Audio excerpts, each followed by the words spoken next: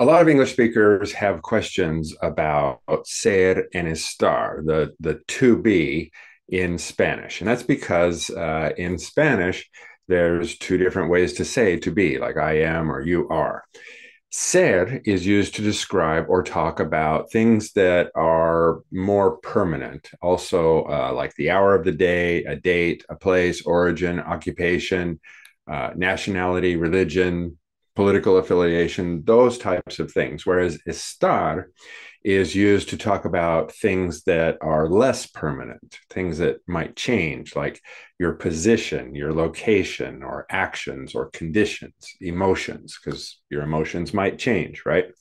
Anna and I are going to read some examples for you, but before we jump into the examples, I just want to kind of express something. For example, when we use ser and estar, keep in mind that ser is more of the permanent stuff, like yo soy ingeniero, I am an engineer. That's something to do with me that's pretty permanent, okay? But estoy in Arizona. I am currently in Arizona, but tomorrow I might be someplace else, but I'll still be an engineer. That makes sense, right?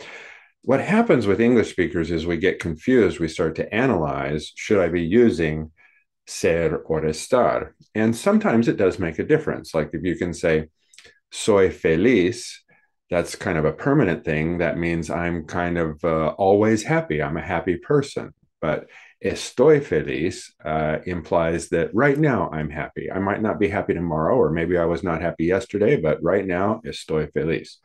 The problem is that we tend to overanalyze which one should I use, and we get stuck. So these examples that Anna and I are just about to read for you will help you kind of understand when to use ser and when to use estar. And the main thing is just don't get stuck. If you're not certain, just keep on talking. Use either one, ser or estar. The Spanish speakers are going to know what you're saying, and they might even help you or correct you, and pay attention to what they use. Okay, so Anna, let's go ahead and read these first 10 examples for people. I'll read the English, you read the Spanish, and then we'll just go through this, and then we'll give them the document, and they can do the other ones, okay? Soy profesor de la universidad. I am a university professor, or we could say I am a professor at the university. No estoy contento o feliz con mis compañeros de trabajo. I am not happy with my coworkers. Ella era muy buena estudiante. She was a very good student. También podemos decir, ella fue muy buena estudiante en su último año. She was a good student in her last year. All right.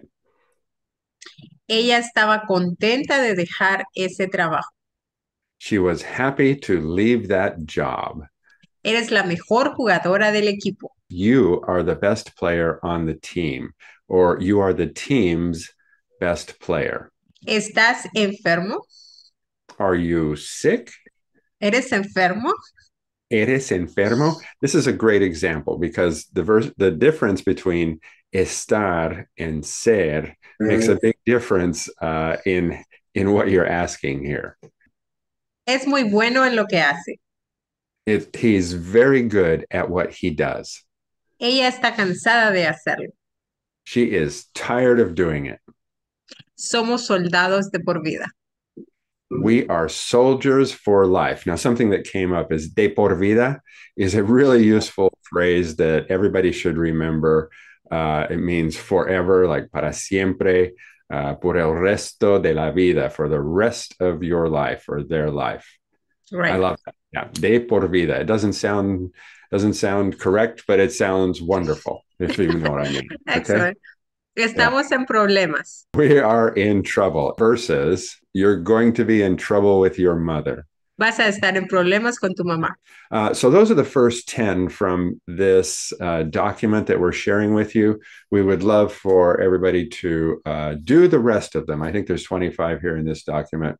Do them. If you have any questions, or if you could post your answers and ask any questions, give it a shot. And remember that it's great if you make mistakes. That's fine. This is the safe place to make mistakes. So try and do that without Google Translate or something. Just have a go at it. Nos vemos. Okay. Ciao for now.